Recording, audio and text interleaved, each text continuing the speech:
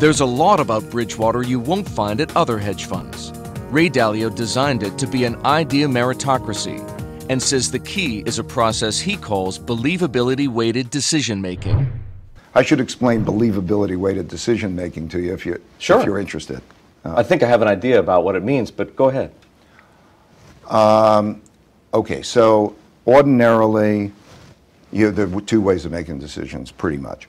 There's the boss has control, and so autocratic. Autocratic, right? I'll call that autocratic. Takes in everything and then he makes a decision. Or there's democratic, pretty much, one man, one vote. But really, the best decision-making is believability-weighted decision-making. And if you think about it first conceptually, you would say, if you're going to make a decision of what you have a medical condition, and you're going to, how are you going to get that? You're going to think, who are the best doctors? Consult the experts, right? Consult the experts, but this one knows more and that one knows more, less, and how do you do it? And then you have this triangulation, and then you make that. That's kind of the idea of believability decision-making.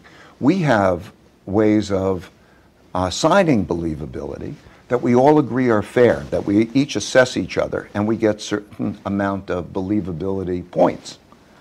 So now imagine that you had believability, your believability on a subject matter. Maybe it's investing, maybe it's accounting, whatever the subject is, that you have a certain amount of believability weighted points and you're together.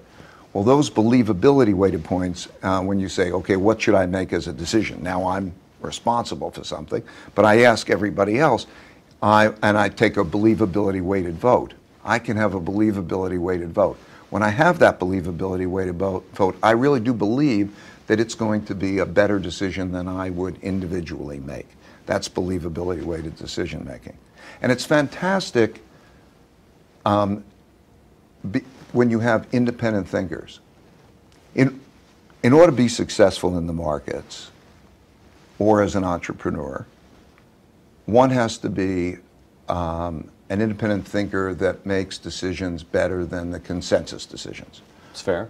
In the markets, the consensus is built into the price. It's beta. Yeah. So now you have to bet against the consensus to make money. Therefore, you have to be an independent thinker. The best dynamic is to have a bunch of independent thinkers. Now you've got a bunch of independent thinkers. How are they going to have thoughtful disagreement and get past those disagreements? How we have done that is the key to our success, and it's outlined in the book.